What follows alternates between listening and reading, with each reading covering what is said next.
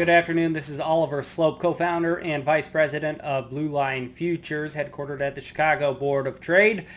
We've got a few different markets to touch on today, just a bloodbath in the outside markets. We're going to touch on that a little bit and kind of relate that to the cattle complex. But before we get into that, I do want to remind you, if you have not signed up for a free trial of our daily commodity commentary, head over to bluelinefutures.com. From there, you can select the free trial and select the markets that interest you most, whether it be grains, livestock, precious metals, energies, etc. We've got a great team that puts out great daily content each and every morning, gets that to your inbox right away. And as a brokerage client, you also have access to our 24-hour trade desk to lean on as little or as much as you need. And you also have access to a free desktop and mobile platform. And I'll be using the Blue Line Edge trading platform here to go over some of today's charts, which is complimentary to brokerage clients.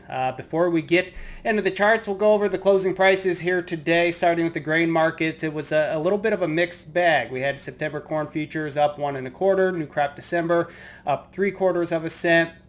November beans, though, that was the disappointment, down 11.5 cents, settling at 10.64. That was about 15 cents off of the intraday high. So a little bit of an ugly reversal and a poor close there as a caution flag going into Thursday's trade. On the wheat side, it was a little bit more friendly. The most actively traded September Chicago contract settled 4 1/4 cents higher to 5.47. And on the livestock side, August live cattle 60 cents higher as it continues to try to squeak out some convergence with that cash market. Now, August does go into first notice day here in about a week and a half, so we wouldn't be surprised to see futures and cash continue to converge. But once we get past that point, I would be looking for some downside protection as we turn the calendar over. But we'll get more into that a little bit later. Most actively traded October live cattle contract 15 cents higher to 186.27. Over on the feeder side, it was a weaker tone. August feeders down $1.62 to 257.12. The next three contract months saw larger losses than that. And on the snout side, October, the most actively traded contract, 90 cents higher to settle at 78.02. Important to note there, a nice reversal here over the last 2 weeks. That marked the 9th higher close in the last 10 trading sessions.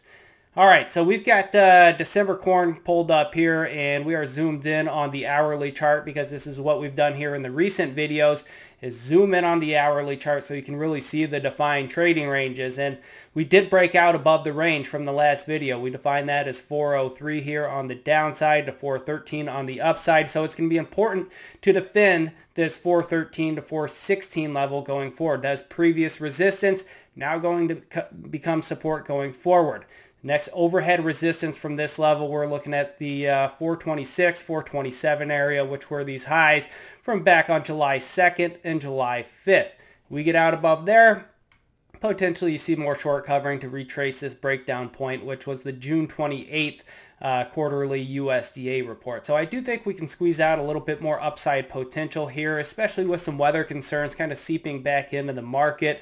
The 8 to 14 day outlooks hotter for basically the whole country. And then the precipitation forecast basically split down the middle of Illinois. To the eastern side of that, near normal precipitation levels. To the western side of that, drier than usual is what the expectations are. So we'll see if that plays out or not. But that alone could be enough to put a little premium and maybe just spark a little bit of short covering from that. Now, speaking of short covering, potential things to keep an eye on outside markets, just a bloodbath.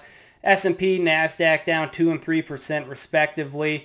A risk-off trade could be interesting for the grain markets. A risk-off trade in a lot of markets means lower, right? But funds are very heavily short the grain market, so potentially that sparks some money flow and encourages some short covering because a risk-off trade in the grains would be funds buying back short positions, and that could ultimately help put a little bit of a tailwind in prices as well. So something to keep an eye on here as we enter into tomorrow's trade, which is going to be important tomorrow. A lot of economic data. We've got GDP out in the morning and PCE as well, and some other economic data. So those are going to be big numbers. If the outside markets continue to roll over, see how that spills over into different commodities. Now, speaking of that, cattle complex. Now, the cattle markets, you'd think the equities rolling over would be a heavy burden on cattle. Generally, a day like today would be, but With the August contract trading at a discount to cash, we continue to believe that there might be a little bit more upside potential here, but we're going to be looking at that as an opportunity to work with clients on protecting downside risk, or for those looking to take a speculative position, look at the short side. So we're looking at the October live cattle contract pulled up here. And we see a lot of overhead resistance really dating back from the start of the year, February and March, near 187 to 188. If we can get up there, I think that represents an opportunity to look to the sell side. Again, August, once you turn the calendar over, is seasonally a weaker time of year. And I've got the season algo chart pulled up here, where you can see that over the last 5, 10, 15, 20, and 30-year averages. Once you roll into August, it gets tough. You get kind of past the peak demand season. Now, the seasonals, they aren't guaranteed, so I have to say this past performance is not necessarily indicative of future results, but you've got to be aware of these things, and I think especially this year, as it just seems like there's a lot more headline risk kind of lingering out there, as we've gotten headlines of bird flu over the last couple of months, an election coming up, things of that nature, a softening economy, which I remind you, this ultimately the Federal Reserve's goal. So all those things in combination kind of leave me hanging on the bearish side of cattle, especially if we can get towards some of those resistance levels. Now, are we going to get a fallout like we saw last fall? I don't think so. Looking at the commitment of traders report here over the last year, at this time, funds were long about 104,000 futures and options contracts, which is a hefty long position for the funds to be holding. And that really led to a lot of long liquidation risk.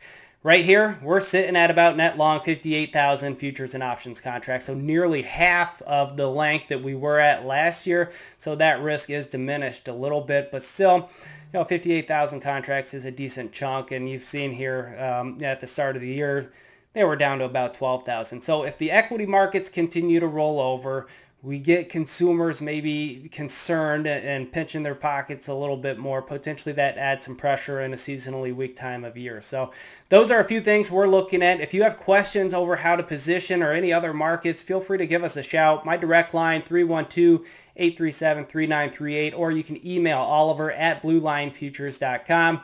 Remember, trading futures and options involves substantial risk of loss and is not suitable for all investors. Hi, I'm Oliver Sloup, Vice President and co-founder of Blue Line Futures. Join me on my journey for this year's Pro Farmer Crop Tour, August 21st to the 24th. Now, I'll be on the eastern leg, which starts in Ohio, goes through Indiana, Illinois, into Iowa, and up to Minnesota. I'll be sending out my normal daily grain market commentary as well as special updates from the findings on my route throughout the day. Now sign up for these updates by filling out the form on this page, and we'll send you one of the best looking koozies around, an I Love Corn koozie, because who doesn't love corn? Thank you, and I look forward to you joining me on my journey.